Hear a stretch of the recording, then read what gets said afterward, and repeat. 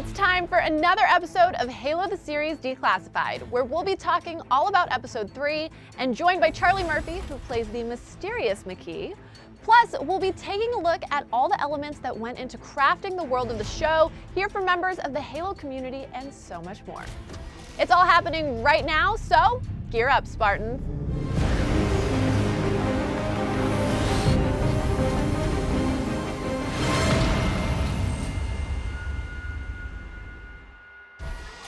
Welcome back to Reach, everybody. My name is Sydnee Goodman, and this is Halo the Series Declassified. This is your first stop if you're looking to dive deep into the latest episode of Halo, and there is plenty to unpack in this episode, including the first appearance of all-around icon, personal friend of mine, and of course, friend of the show, Cortana. Hi there, Sydnee. You called? I was just saying how great it was to see you come to life on TV. Life is an interesting choice of words, but I understand your meaning. While I'm here, I should mention that from this point forward, all plot points and character developments from this episode are fair game for discussion. Thank you, Cortana. I just love the way she delivers a spoiler warning, don't you? But you heard her, everything's on the table, so if you haven't watched the episode yet, get on it. However, if you've been briefed and you're ready for action, then we've got a real treat of a guest for you today. You've already met the very curious Makee in the first couple of episodes, a human working with the Covenant. I know, right? But this week we got a little more insight into why that is. Take a look. Joining us today, perhaps from high charity in the deep reaches of space, is the incredible Charlie Murphy. Hello. Charlie, welcome. Thank you for taking the time to chat with us. Off the bat, I have to ask a question that everyone's asking, which is, how the heck does a human like Makee end up working with the Covenant? Oh, well, it's a long story, and you see snippets of it in the first couple of episodes, her kind of origin story. So she was kind of, I suppose, from her point of view, rescued by the Covenant, and then she's reared with them and believes to have these, special gifts that they nurture. So that's where she begins, just from a very young age in that environment. Do you think, does she see the Covenant as family? Yeah, I think so. I think Mercy raised her from, a very vulnerable age of about, 7 or 8. And she's had no real human influence. And any human influence she did have wasn't a very positive one. So she sees them as very much a nurturing, very trustworthy family, even though, and I'm sure she feels like a bit of an outsider. All about perspective, right? What kind of opportunities does a character with such a complex origin story offer you as an actor? Oh God, there's so much scope there, because having that kind of dark and turbulent start in your life, for an actor playing that part, it gives you just so much scope. She has been denied by her own, raised by what essentially everyone thinks are these dark and horrible presence in the universe. But she has found some sort of stability there in such a bizarre way. So there's so much to play with. And of course, obviously, because she has these gifts, they use her and she gets to enter this human world that isn't her own. And what she discovers there is just so much fun, really, for an actor to discover. Yeah, I mean, as a viewer, as a fan, I'm really excited to continue to see that interaction. And actually, the first interaction that we really see past her origin story as an adult is when she enters the UNSC ship.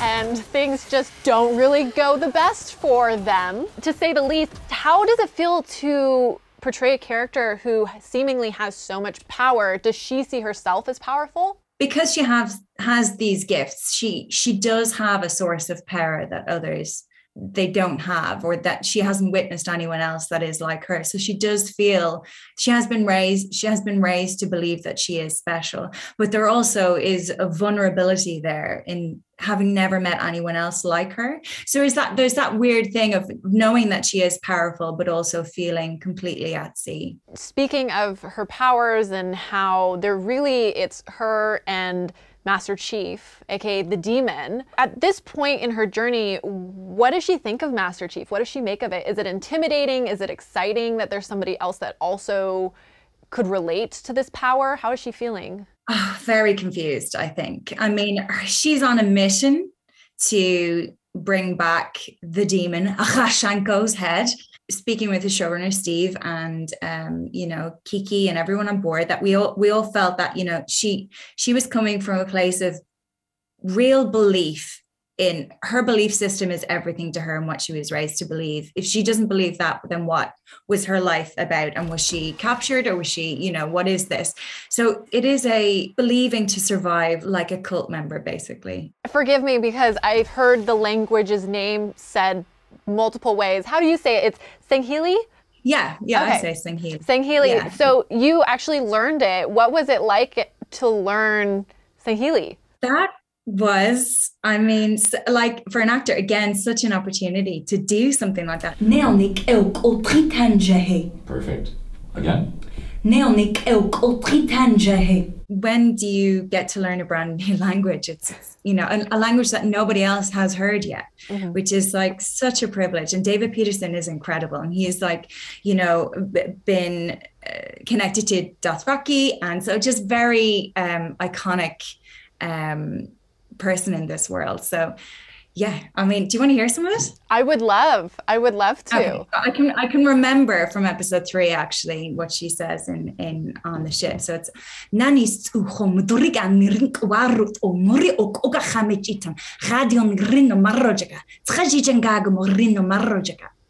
walk in the park to learn. It's so easy. Well, and what is it called? Like trills and the movement of your tongue and throat. It's so impressive. How did you manage to retain it? Because I feel when I've learned languages, the general sense is, speak it with other people and that'll be so helpful. But obviously there's not a huge pool of people that you could practice with.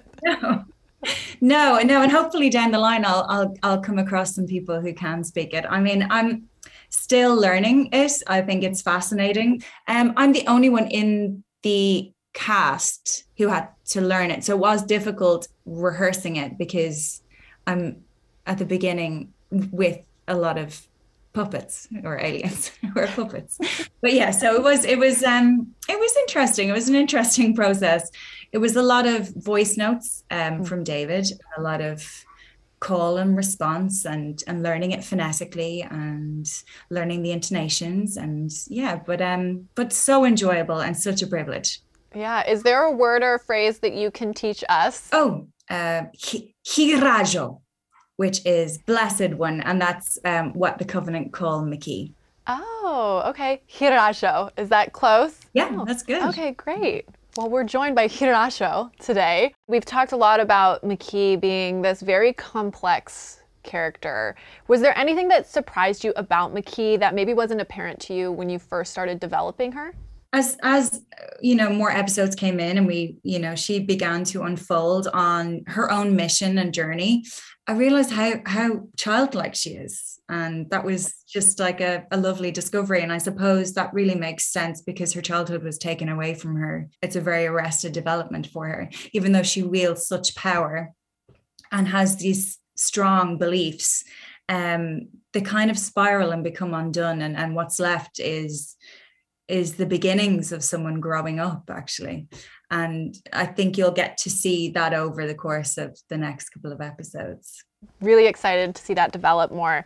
Without spoiling for future episodes, what can you say about Makee's story during the season? What are you most excited for fans to learn about her? Oh gosh, lots of things. And lots of things I can't say because she's on a mission, she is discovering a lot, and that is her aim. And I think she learns a lot about herself, but also she discovers something pretty incredible along with one or two other key characters. And that's just going to be very exciting to see what people think about that. Amazing. Well, thank you so much for taking us into Makee a little bit more in your process, and just for taking the time to chat with us. Oh, it's been a pleasure. Thank you.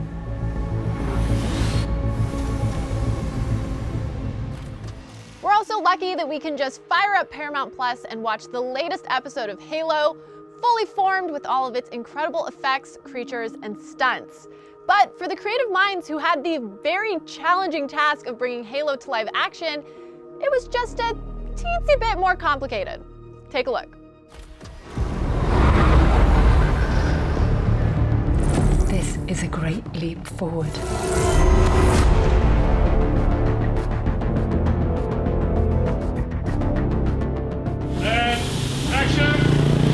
Hey, my name is Roel Reiné and I'm a director on the Halo TV series. So yeah, this is my office. So here I do all the think work. And so on the wall, we're kind of building the world, world building.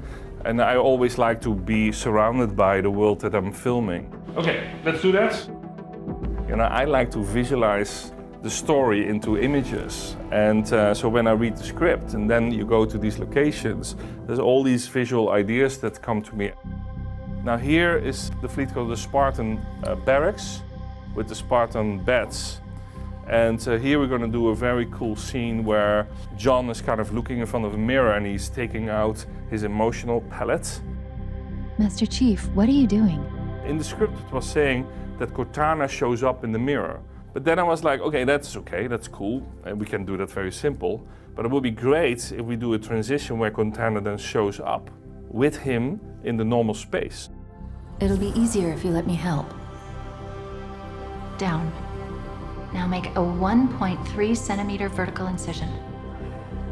Trust me. So those things I come up with, and that's my job. Best job in the world. And of course I saw this hanging at the art department and I said, that is mine. Because I want to have the Master Chief in my office, right? And background! Big wide shot of the spaceship in slip space. And then here's the Oban location. I was like, okay, what about we're gonna see this world, and then in this world this beam of light comes down and we don't know what this beam of light is. And then this huge big clunk of metal crashes down. And now we're revealing the world and we see that the spaceship is kind of dumping all the trash on this Oban planet. And the kids have to go through the trash and find things that are good for them. And there's where we find young Makee. So we're doing kind of a WALL-E kind of world. And so I wanted to do a WALL-E kind of shot. So I pitched it to them and then they were, oh great, so we wrote it in. And then of course we do storyboards. But this is the scene, for example, where Makee gets taken. And the Sangheili have this device with them where they detect pieces of the artifact. So this machine will glow and do all these things. It's a practical build, it's beautiful. And you're gonna start here, push then the button, okay, so then it opens up. This machine goes behind Makee. And now they realize the real trophy is Makee. Because he has the same power as our Master Chief.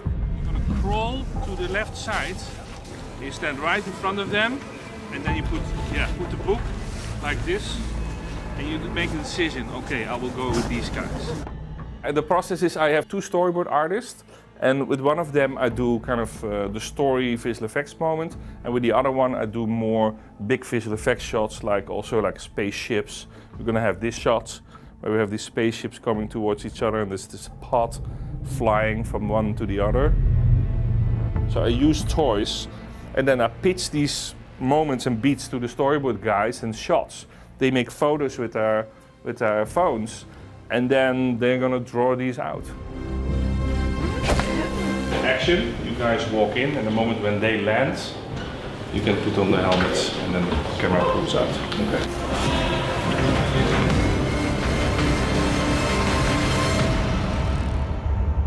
Best job in the world. I'm going to queue up something special that I think you'll get a kick out of. Stand by. What's going on? Your abs are falling off. Good.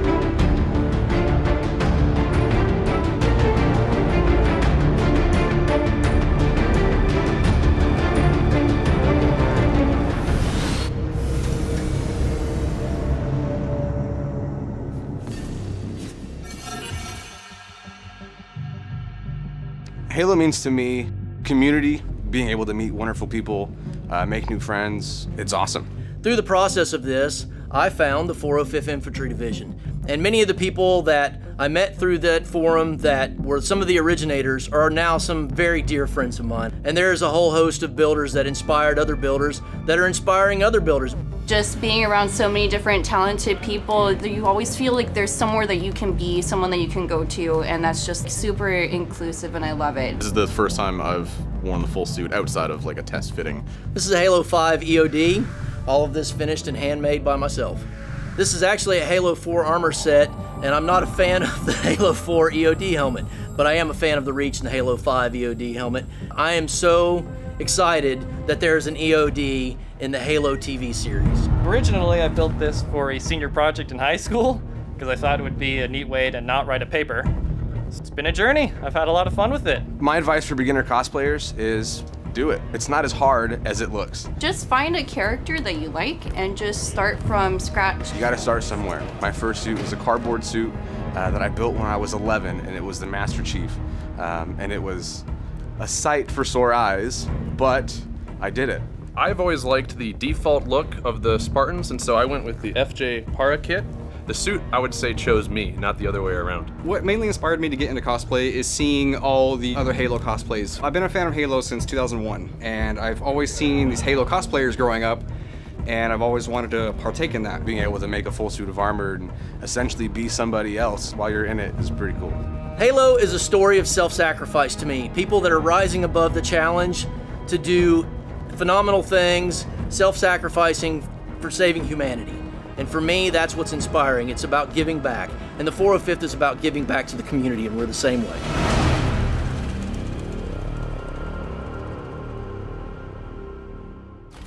There's something else coming through that I think everyone should take a look at. Stand by. Go where I want to go, do what I want to do. And action.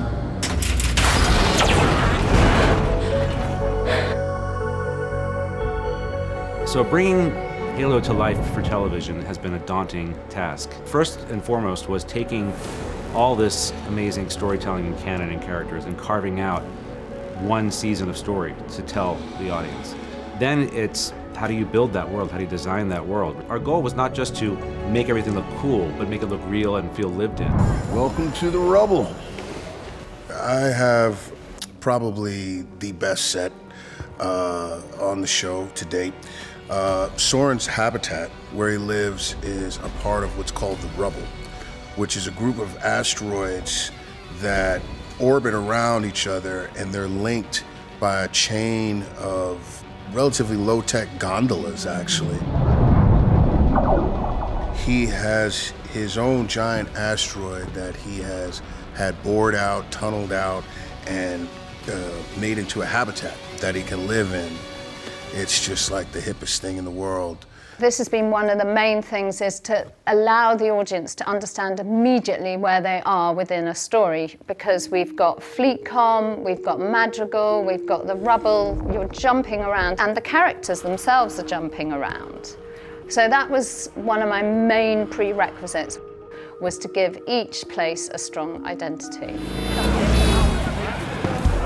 And here it is, home. Soren's set, kind of tongue-in-cheek, slightly Ken Adams, slightly James Bond vibe. He's taken the window from a spaceship and he's built it within his asteroid. And he's a bit of a dude, you know, he's got his sunken seating area. He's got a bit of taste. He's managed to get hold of a load of copper, and he's made the walls made out of copper tiles and copper sort of lined tunnels. And it's real copper. We've used the real thing rather than pretending. And this window in itself was an absolute challenge. I never look out that window. When you stare into deep space, you're seeing things as they once were. When I first talked to Otto and Steven about their ideas about how to make this a possibility, and they told me they wanted to use practical whenever possible, I thought they were crazy. I was like, oh yeah, good luck with that. you know. But then I got here and I saw that they really do have so many working parts that, you know, the audience is gonna get a thrill out of seeing. And for the actors, it just makes it so much easier to be drawn into the moment and try to bring honesty to the moment. Soren speaks of you so often. Not that often, my dear. Not that often. These were made for Soren's hideout and tech room, where we had the artistic license to make up our own idea of Soren's Rubble. Having the opportunity to invent future, I think this is what a decorator's dream is. Did you bring me anything? I'm a pirate. That's what we do. But not till after dinner. These people are the pirates who live in the Rubble, and they wearing, as you see, like a spacesuit or something very similar. They go around the galaxies robbing people. They steal material from everywhere. So they need to have all the tubing to be able to breathe. We made the whole thing. Brilliant, well done. The network of the location that we're using is enormous. It's an old network of brewery tunnels, and we're building within certain sections. Here is a sense of scale, is our world. Here's the model of our world. You've got what we call, this is the docking tube, and then you come into the loading bay area, and then here we have the souk area, and then this is our little cable car stop. So we're going to have physically the cable car in this stop whizzing out of there, and then it plunges into outer space and it crosses from one asteroid to another to Soren's home. That's freedom, man. Oh my gosh, just the amount of hard work and love that's been put into this production is incredible. I mean, the sets, like the details and everything. I wish I lived in Soren's place, like. We don't want just people to say, oh, isn't this a cool science fiction show? We want them to sort of forget the science fiction and then focus on the story. And to do that, you have to make it look real. So designing it, the designers and the builders have created the most spectacular sets, and we found the most amazing locations and tweaked them to make them look like you're really in the world. That's going to do it for this installment of Halo the Series Declassified. But I want to thank Charlie Murphy for stopping by to give us some insight on Makee, and of course, all of you wonderful people for watching. Be sure to come back next week where we're going to go all in on episode 4, and we'll be joined by Cortana herself, the wonderful Jen Taylor. And don't forget, you can stream new episodes of Halo every Thursday exclusively on Paramount+. Until then, I'm Sydnee Goodman. Thanks for watching. Over and out.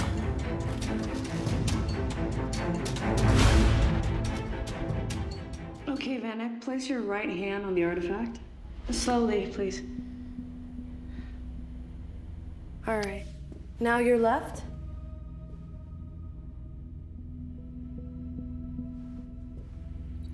Same as Riz. Kai 125, you're up next.